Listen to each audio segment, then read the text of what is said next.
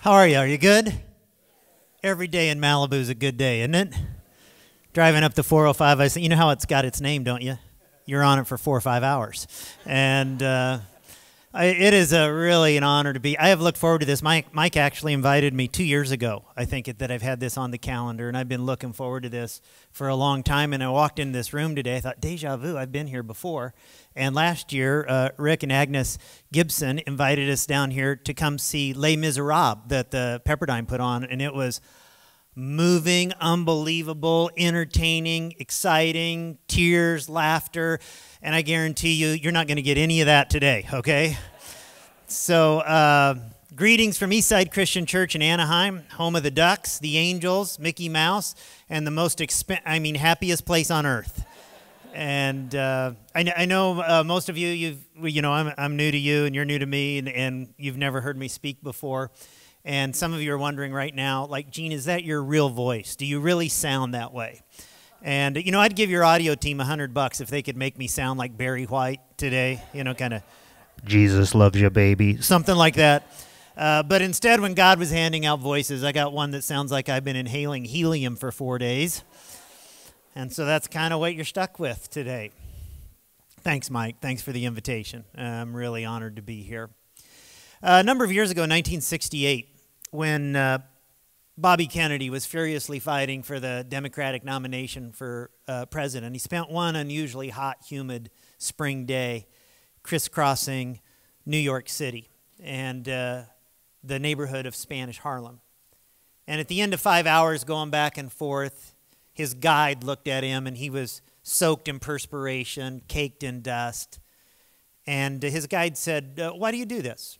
Why do you come to a place like this? You, an affluent guy from an affluent family, why would you do this? And he said, because I found out something I never knew before. I found out that my world was not the real world. I found out that my world was not the real world. I grew up in the Midwest, small town, conservative, Christian church, preacher's home. And in 1985, I moved to Las Vegas. In the years that I was growing up in the home that I grew up in, I never really had to deal with people who were different than me, because in the little town that I grew up in, there weren't people who were different than me. But then in 1985, I moved to Las Vegas and to a church there. I became the pastor of a church there. Now, Las Vegas church, I know, sounds like an oxymoron. People always wonder, what's church like in Las Vegas? Do you have Elvis impersonators doing the prelude? Girls in bikinis announcing hymn numbers, kind of tithe machines in the lobby, what is that like?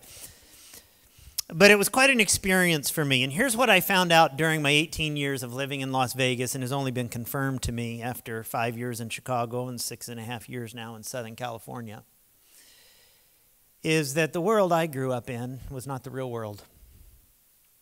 Maybe just a small slice of the real world would maybe be more accurate to say. Because in the town I grew up in, I didn't have to confront my feelings about people who were different than me. I didn't have to confront my feelings about people who were different ethnically than me, people different socially than me, people different politically than me, economically than me, spiritually than me. Because I really didn't know people who were different than me. I didn't have to confront my feelings about racial issues because I didn't really have any significant relationships with people of another race.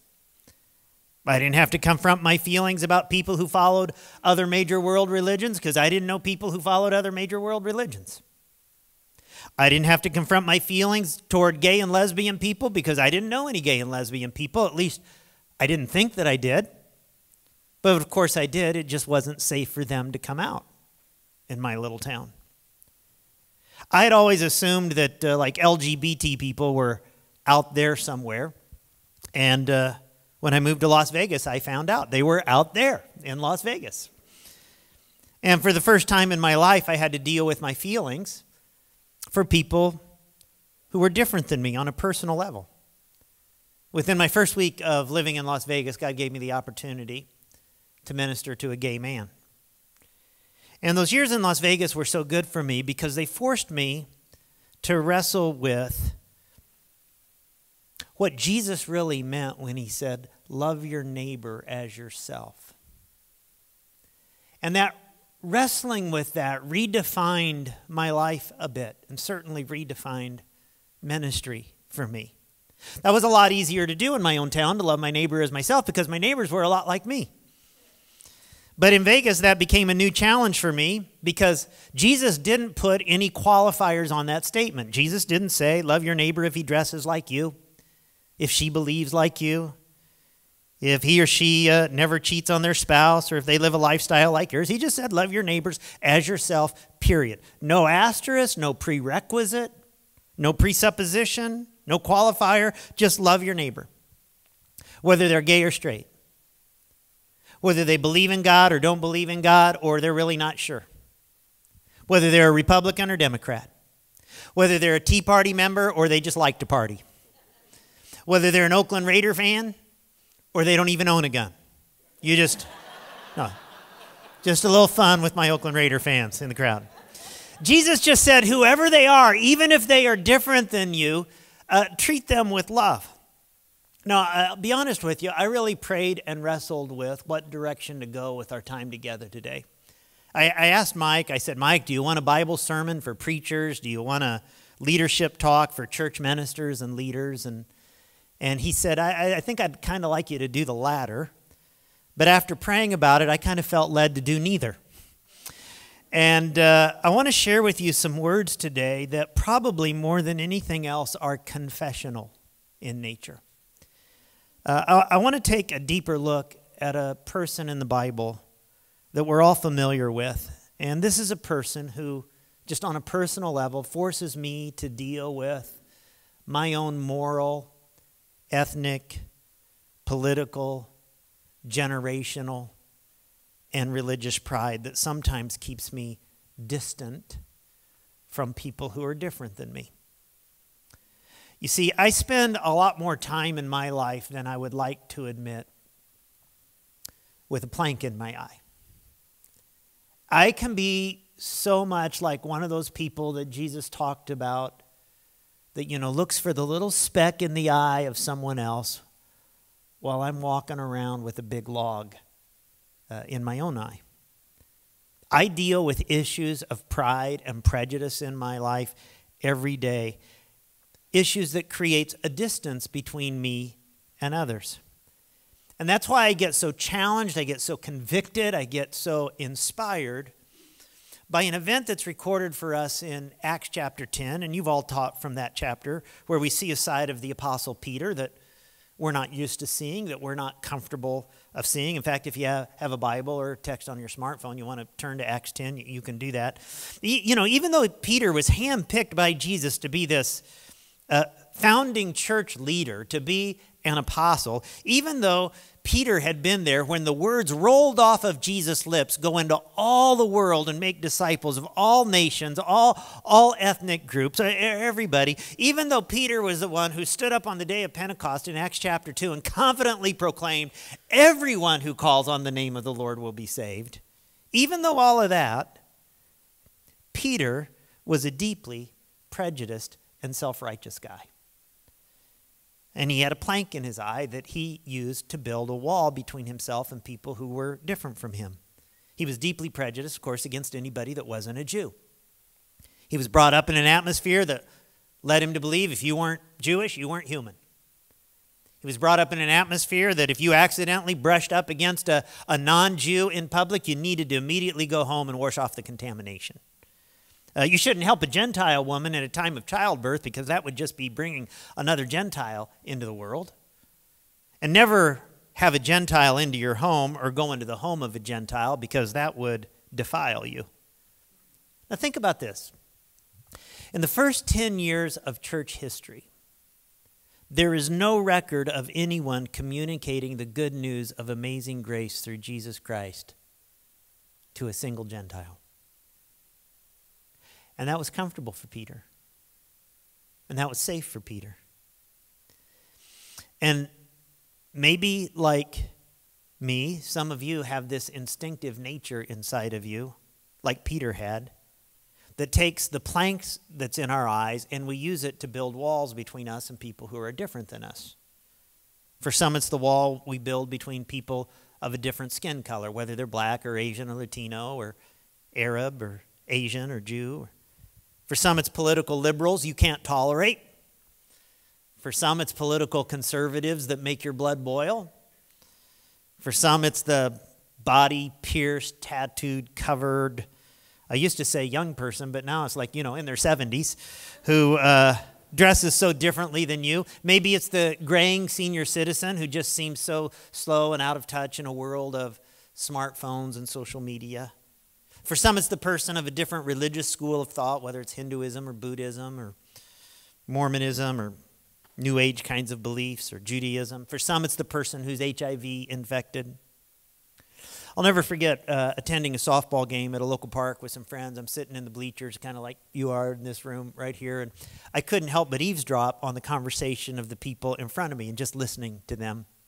And don't look at me like you've never done that. So we've all done. So I'm sitting there listening, and basically they're recounting their lifestyle the last few days. And this was their lifestyle. They're just talking openly about it. The last few days was get up, go to work, go someplace to party after work, find somebody to sleep with that night, go home, go to bed, get up, go party after work, go find somebody to sleep with that night.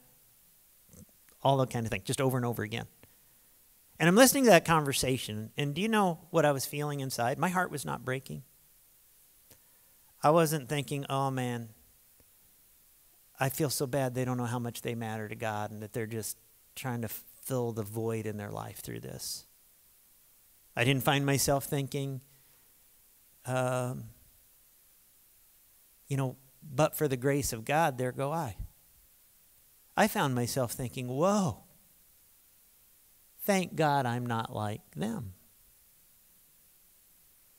And I leaned over to the friend who was with me at the game, and I said, you're not going to believe the conversation down here. I started telling about, what they were talking about and the thing going, the life cycle they were going to. And here's what I said. Your guest speaker for, Bible lectures here at Pepperdine. Here's what I said, word for word, Gene Appel. I said, they're a bunch of sleazeballs. And my friend looked at me and said, Gene, every time I'm in a group like this, I think this is where Jesus would be. These are the people he'd be hanging out with. These are the people he would be loving. And I'm telling you, God used those words to shoot like a dart from the Holy Spirit right into my soul. And I remember burying my face in my hands. And I just thought, Gene, what is the matter with you? You get to stand up every weekend and tell people how much they matter to God and the extent God has gone to love them. And right now, you are not loving very well.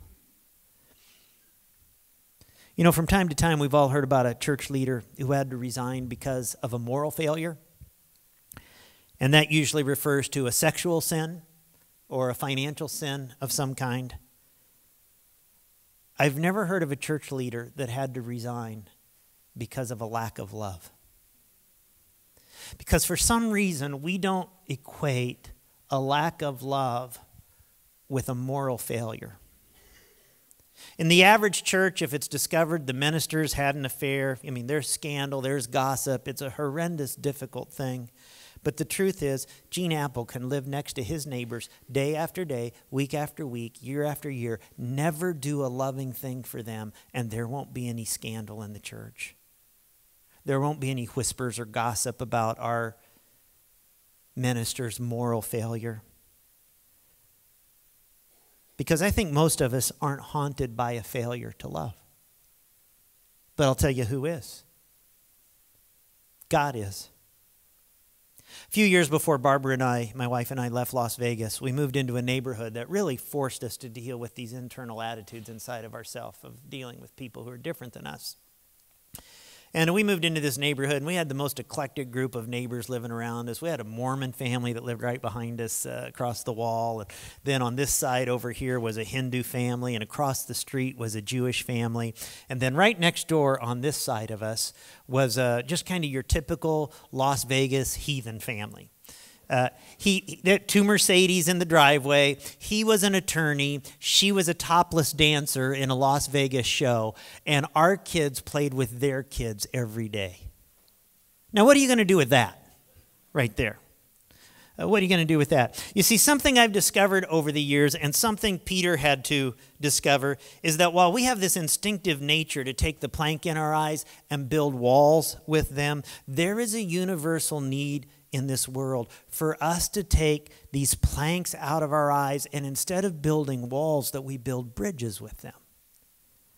Remember in Acts 10 how Peter encounters this guy who's not a Jew, not a part of his ethnic group, not a part of his clique, not a part of his upbringing, named Cornelius. Cornelius, of course, is this military guy, led this regiment of soldiers. He's in this city called Caesarea by the sea. And though he was not a follower of Jesus, though he didn't know Jesus, about Jesus, he has this awareness of God. He prays to God. He gives money away to people who have resource needs and compassion needs. And my guess is if Cornelius had died in that community, I mean, what an outstanding citizen. People would have said, oh, he was just such a good man. If anybody's in heaven today, it's Cornelius. That's probably what they would have said at his funeral. But Cornelius and his family were spiritually lost. I mean, if they weren't, think about it, there would be no need for this chapter to be in the Bible. There would be no need for God to ask Peter to go build a bridge to him.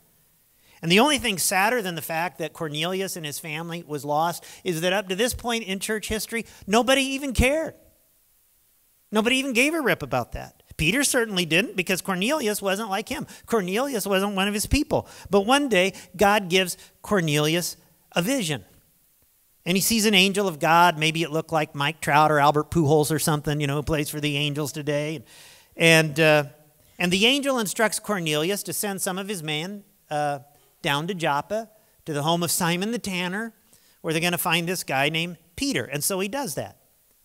Now, Peter has no idea about the quadruple bypass surgery that God is about to do on his heart for people who are different from him, because God is just so good at taking us away from things that we have resisted all of our lives and making us come face to face with them. So in our neighborhood, God brought us face to face with these people who were different than us. And we started to get to know them. Especially, we got close to this Jewish family who was across the street from us, and the heathen family next door with the attorney and the topless dancer, and our kids playing together every day. Their kids were in our house every day. Our kids were in their house every day. They would go on vacation. They'd ask us to get their newspaper and mail, for them while they were gone. Let me tell you, there were some interesting subscriptions in that stack of mail. We'd go to birthday parties for their kids, and there were plenty of surgically enhanced people at those parties, I'm telling you right now. And you know what we discovered about our eclectic neighbors as we started to get to know them? We discovered we started to like them. They started mattering to us. In fact, we started to love them. And it was as if God was saying to us, do you get it? Do you get it? Do you get it? I want you to be a bridge builder to them, not a wall builder. And I think that's what God was wondering about Peter. Do you get it? Do you get it? And I think he often wonders that about you and me. Sometimes I wear contact lenses, and a while back, every time I'd put my contact lenses in, I couldn't see very well. It was like worse. It was fuzzy and blurry, and I'd get up in church, couldn't read my Bible, couldn't read my sermon notes, and it was really bothersome and frustrating, and I didn't know what was going on. And I don't know what made me think of this, but one weekend before our services on Saturday night, the thought hit me, I wonder if somewhere along the line I've gotten my lenses switched, and the one that's supposed to go in my right eye I'm putting in my left eye, and the one that's supposed to go in my left eye I'm putting in my right eye. So I thought, what the heck, I'm just going to switch them around. And it was amazing how much better I could see when I did that. I saw things with such new precision and new clarity, And I've thought about that. And I thought about that's what often happens to us, who love God, who follow God, who are part of his church, who are church leaders. We get our lenses switched. And instead of being outward focused, we get inward focused. Instead of being inclusive of people, we become very exclusive of others. We want it to all be about me, my needs, my family, my wants. And we lose sight of the fact that Jesus came on a search and rescue mission to seek and save the lost. There was a professor down at Fuller Seminary in Pasadena, did a survey of 1,000 churches and asked the people of those churches, what is the number one purpose of the church? 89% of the respondents said, the number one purpose of the church is to meet my needs and the needs of my family. I was saying, it's all about me. My wants, my preferences, my programs, my music. And so it really shouldn't be that much of a big surprise to us that 80% of all churches in the U.S., now just think about this for a minute, 80% of all churches are plateaued or declining. It shouldn't shock us that half of all churches in the U.S. last year didn't add one new member by conversion. And if that doesn't break your heart, maybe this will. This year in the U.S., 4,000 churches will sing their last song, pray their last prayer, and close their doors for the last time.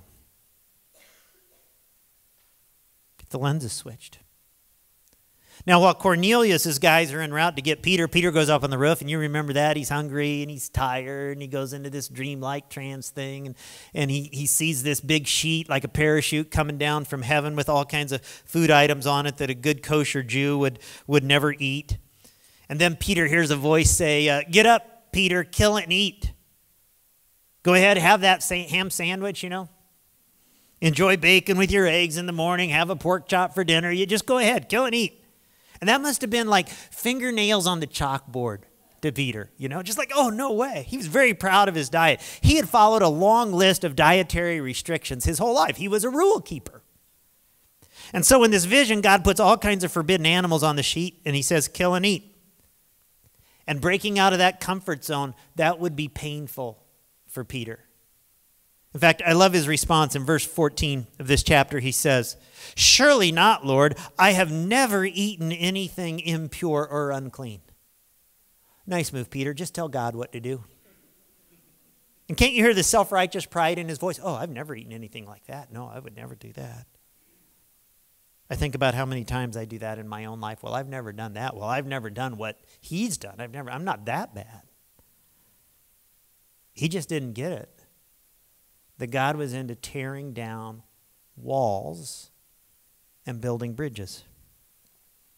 And so God gives him the vision the second time to see if he gets it. And then God gives him the vision a third time. And then the text says in verse 19 and 20, while Peter was still thinking about the vision, the Spirit said to him, Simon, 3 men are looking for you, so get up, go downstairs, do not hesitate to go with them, for I have sent them. And as Peter's heading downstairs, I'll bet he's thinking, oh no, they're going to be Gentiles. I just know they're going to be Gentiles.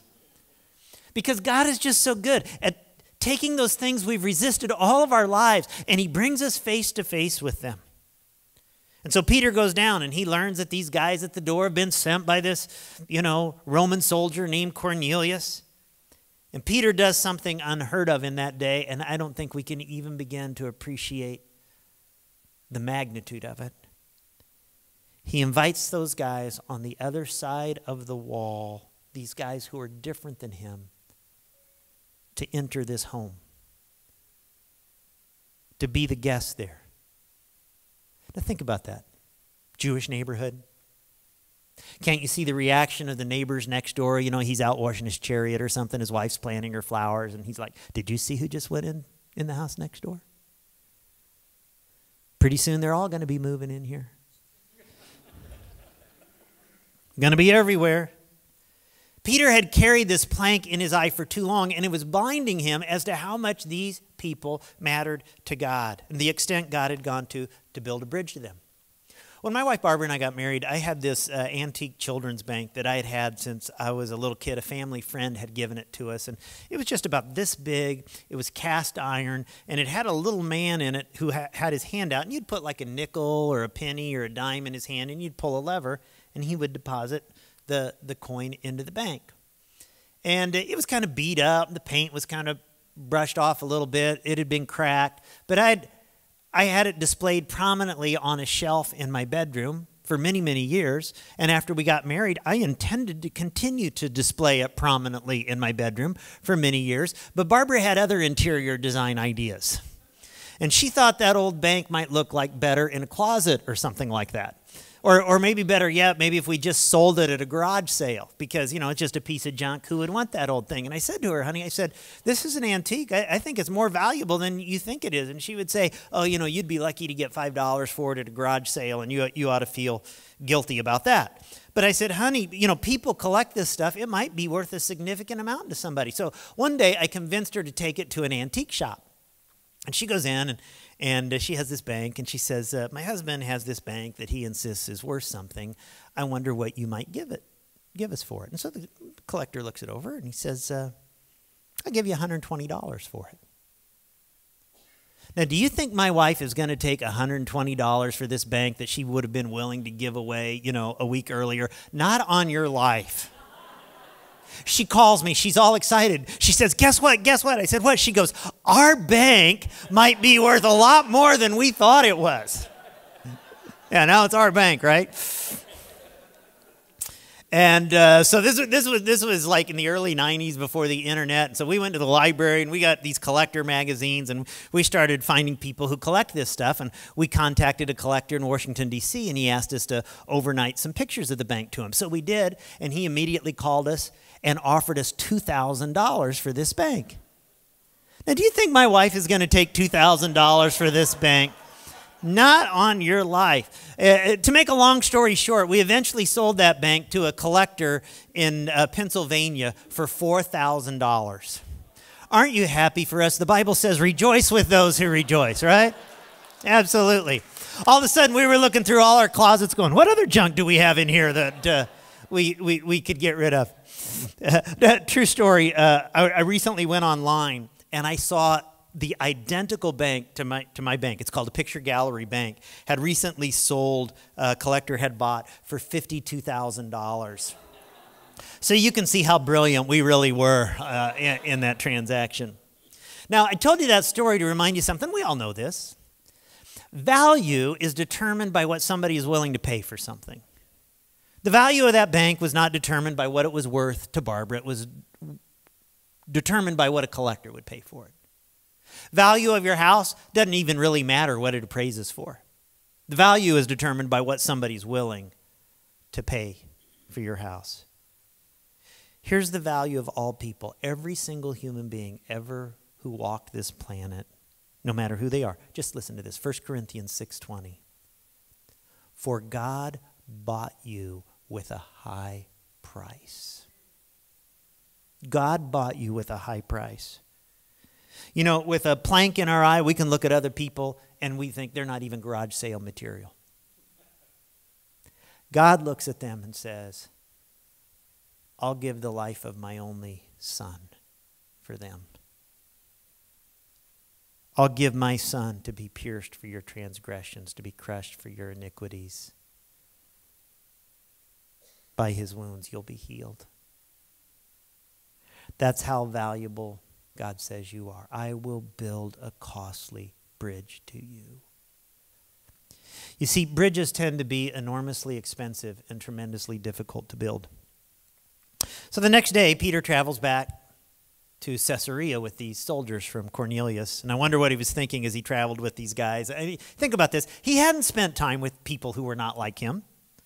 And I wonder if he wasn't thinking, hey, these guys aren't so bad. They're kind of normal like me. We have some things in common. They're interesting to talk to. I've been missing out on this all my life. And when they arrive at the house of Cornelius, Cornelius has, some relatives and friends and family all gathered there. And Peter is faced with a defining decision. Is he going to cross the threshold and walk into the house of Cornelius? Because remember, no Jew would ever go into the home of a Gentile.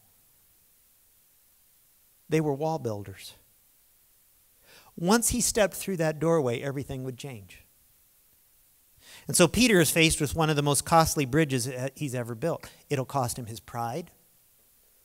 It'll cost him his self-righteousness. It'll cost him his prejudice. It will cost him his reputation in many circles. It will mean paying the price of change. There's a tough word in churches, right? Change is hard. Change is hard. Just try moving the piano somewhere. Change is hard. Oh, you don't have a piano, do you? Yeah, it's good. God bless you. That would really be hard, wouldn't it? Yeah, see, so we're moving one in. No, I forgot who I was speaking to for a moment. You're gracious. Thank you. My wife, Barbara, and I, we got married 22 years ago last January, and from the day we got married, my life changed. And Barbara initiated several non-sanctioned changes in my life. They were non-pre-approved. She changed my soap. I had always been a Gold Dial soap guy. Now, that's a great soap, isn't it? I mean, that's a manly soap. That's a deodorant soap. But she changed my soap, and I'd like to be able to say, I was cool. I said, great, it's wonderful. Thanks for changing my soap. But I griped, I complained, I whined about it. And I'm embarrassed to admit this with so many guys in the room today, but for the last 22 years, my soap has been Caress. But my skin is silky smooth. So change can be a hard thing, but change can be a really good thing, right? Fully aware of the price that he would pay and how hard it would be, Peter walks through the door. What a moment. And he finds himself in a situation, just look around this room right now or look around a lot of our churches. He finds himself in the situation a lot of our Latino and Asian and African American brothers and sisters find themselves here right now for the first time in his life. He's the minority. Verse 25 of this chapter says, as Peter entered the house, Cornelius met him and fell at his feet in reverence. Now think about Peter could have really played that up, right? Yes, yes, bless you, my son. Kiss the ring of the Reverend Dr. Apostle Pastor Peter here as I power up over you. But to his credit, he didn't do that. Verse 26, Peter made him get up. Stand up, he said. I'm only a man like you. I like that. I'm just a guy like you. I'm just struggling. I'm just growing like you. I don't have it all together. Reminds me of something Tony Evans, the great African-American pastor in Dallas, said one time. This is great. He said, no matter what ship we came over on, we're all in the same boat now. And it's as if Peter is recognizing, hey, Cornelius, you and I, we're in the same boat. We're both sinners in need of God's grace. And you know the fantastic conversation that takes place in that chapter. Cornelius shares with Peter all about this vision that he had from God and the instructions to send for him. And then the lights go on for Peter. Verses 34 and 35. Then Peter began to speak. I now realize that it is true that God, hear this, God treats everyone on the same basis. Whoever fears him and does what is right is acceptable to him, no matter what race he belongs to. So let me ask you, in your soul,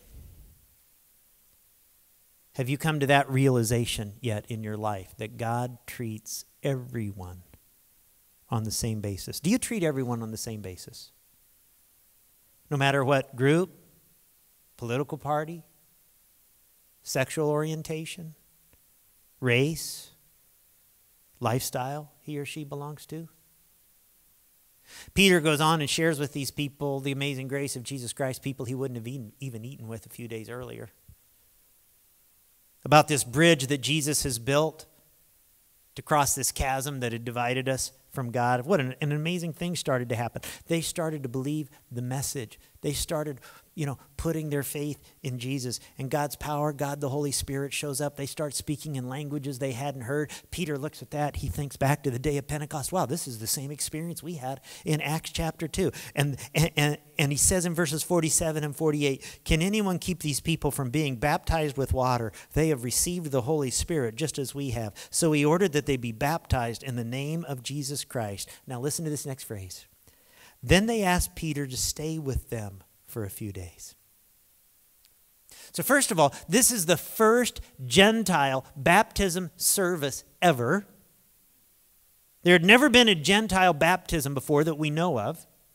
And then they asked Peter to stay a few extra days with them. What an experience that must have been for the first time in his life. He eats a ham sandwich and shrimp cocktail and sweet pickles and all of this is going on. Now, why go through all this whole story that we're all familiar with today? Because here's my take on this story. I think there are actually two conversions going on in this story. First, there's the conversion of Cornelius and his family. And second, and I think maybe the bigger conversion, is the conversion going on in Peter's heart for people who are different than him, in honor of the God who had built a bridge to him. So strangely, as Barbara and I get to know these neighbors who are different than us,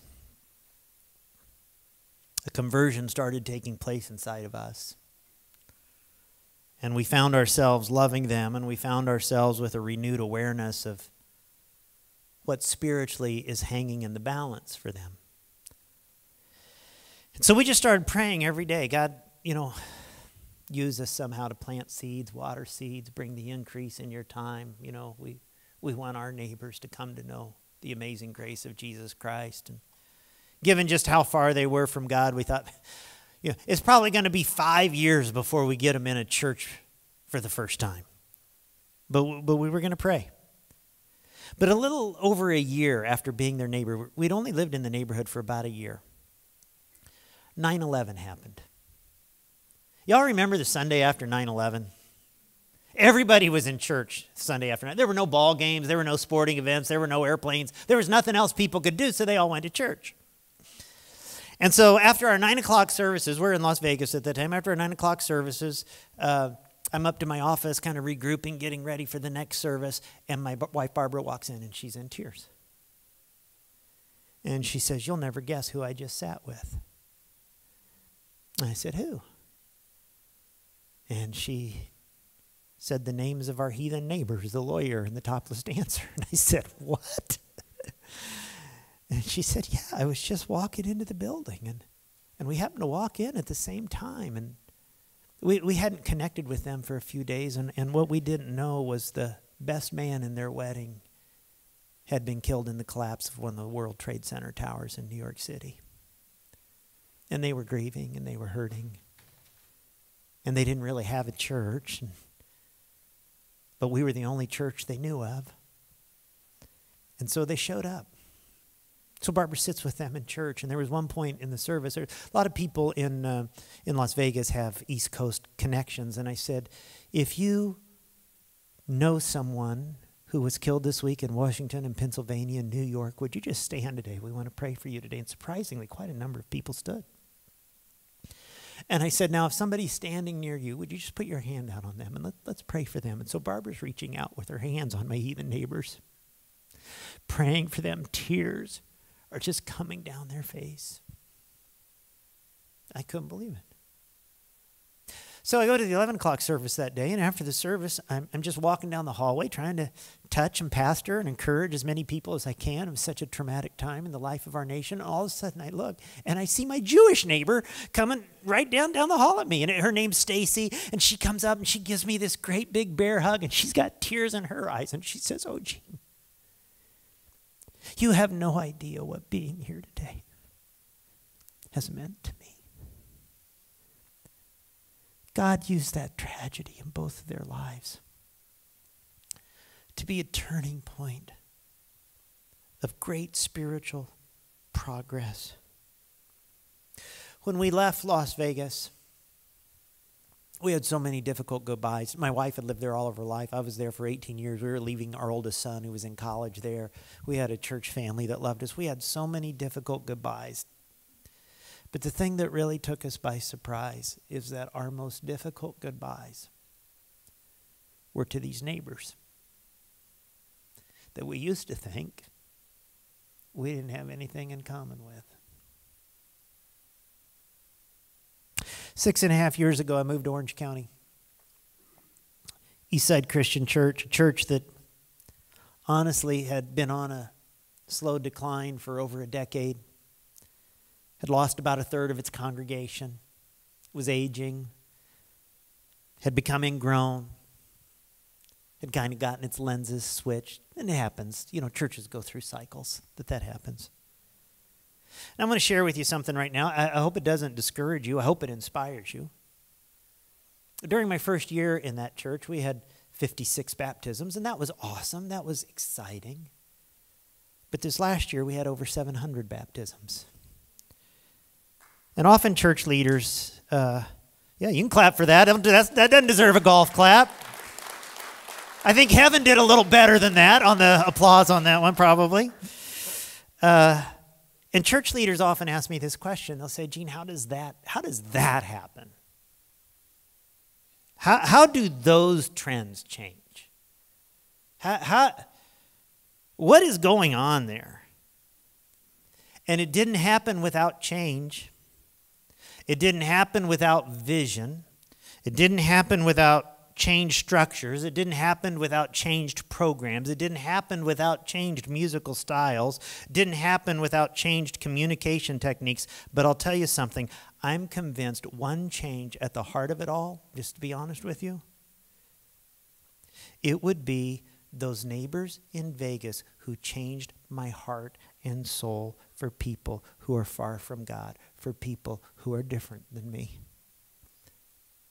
I hope that's made me into a different kind of follower of Jesus. I hope that's made me into a different kind of church leader. I've discovered that when you personally start building bridges like with people who are outside of your comfort zone and you decide to really, love your neighbors as Jesus said, not, probably would be embarrassed if we asked how many of you don't know who lives 3 doors down from you. But Jesus said, love your neighbors. I have found that when you do that, it affects how you love. It affects how you pray. It affects how you lead a church. It affects how you preach. It affects how you give. It affects everything. Friends, God's dream for his church has always been that it would be a bridge-building kind of community where in honor of his son who died on a plank and built a bridge to us, we would take the plank out of our eyes and use it to build bridges to other people. So could I ask you to wrestle with a question that I've had to wrestle with in my life, to be honest with you, more than I wished I had to wrestle with. The question is, what is the plank in your eye right now? Who are you labeling? Who have you slam dunked? Who have you given up on? Who have you just written off? Who do you secretly kind of have a spiritual pride that you lord over a little bit? Who have you secretly condemned? What's the plank in your eye? Do you have it in mind? Can you name it? Can you call it for what it is? There's no other way to say it. When we have a wall-building mentality, when we make demeaning comments about people, against people, that's sin. That's wrong. That doesn't mean you can't have sincere disagreements. That doesn't mean that you can't stand for truth in conversations, but we are to speak the truth in love. It just means it's wrong to demean them, because when we demean another human being, we are demeaning someone who is made in the very image of God. We're demeaning the God in whose image they are made. And I had this crazy dream that maybe today could be a day where some of us confess and acknowledge that plank in our eye. Because here's what I know. If change is going to happen in our churches, it has to begin in me. It has to begin in you. Hebrews 12:15 says, see to it that no one misses the grace of God. No one. Maybe your struggles with a particular group of people of some kind, those who belong to a certain political party, certain religious group, certain ethnic group, different sexuality than yours. Maybe it's a particular person that comes to mind, and when you think of them, it is so hard to love. And yet that's someone that God couldn't bear the thought of spending eternity without. And so he gave his only son to build a bridge for them. You wouldn't give them the time of day. God gave his only son for them. So my fear is after a talk like today, or even a week like you're going to have in the next few days, is that you could sit here and say, yep, that's wrong. That's sin. But then we leave without ever taking the plank out of our eye or making a commitment to start building bridges. And so just imagine, what if at the start of this week we just took a moment and said, God, I'm naming that for what it is. That's sin. And I'm going to follow Jesus, and I'm going to take the plank out of my eye. Let's bow our heads together. So you can blow off these next few moments while we pray. And you could say, well, this is outside of my comfort zone, or this didn't get to me, or this doesn't convict me. Or you could just open yourself to the activity of God in your life right now, and this could be a moment of confession and repentance and even forgiveness that changes you, your attitude, your spirit. And when it changes you, it could change the churches and ministries that we serve. And when it changes the churches and the ministries that we serve, it can change the communities that we impact. I can't help but imagine what God could do, the thousands of people that could experience His amazing grace, if we really got this right in our hearts and our minds. Well, God, my prayer is very simple today. Have mercy on me, the sinner. And I pray for my brothers and sisters in this room, that we could all, in honor of the one who died on a plank for us, that we could take the plank out of our eye and be bridge builders to honor this one who died on a bloodstained cross and rose from an empty tomb. And I ask it for Christ's sake and in His name. Amen.